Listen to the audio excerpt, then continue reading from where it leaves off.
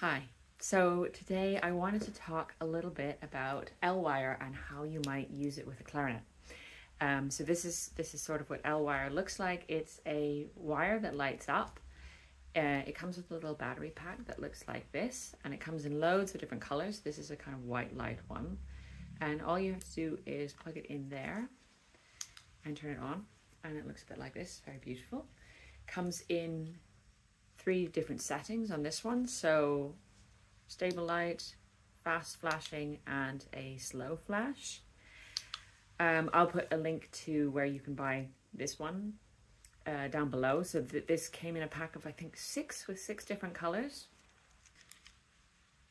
So because this was, I could separate this and create a long thin wire, the first thing I thought about doing was putting it inside the clarinet.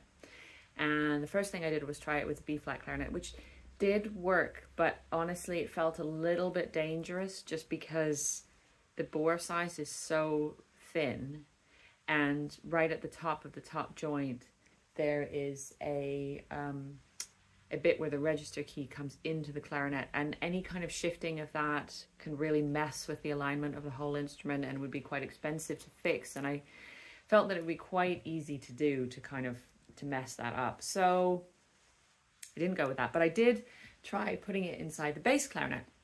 As you can see here, you can see a little bit of light shining through. The problem is that the bass clarinet is covered in so much metal that it's a little bit hard to get a good angle on the lighting here, but I did spend a little bit of time just kind of seeing what angles worked, and you can see if you really kind of look at it the side, you can see I've got the L wire on the kind of flashing mode, and you can really see that it's super atmospheric. What worked quite nicely is having a big bundle of L wire kind of in the bell.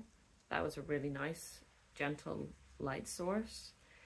Then later on, I also played a little bit with kind of moving around with putting the battery pack into the bell, where it sits very easily and it's very safe to put it in there. So putting the battery pack in the bell and then having the light kind of trailing around behind me, I thought that could be really nice. But actually, the thing that worked the best was to put the battery pack in the bell and then wrap the L wire around the clarinet. It looked really beautiful. It's very easy to do it without interfering with the playing, so that's quite nice.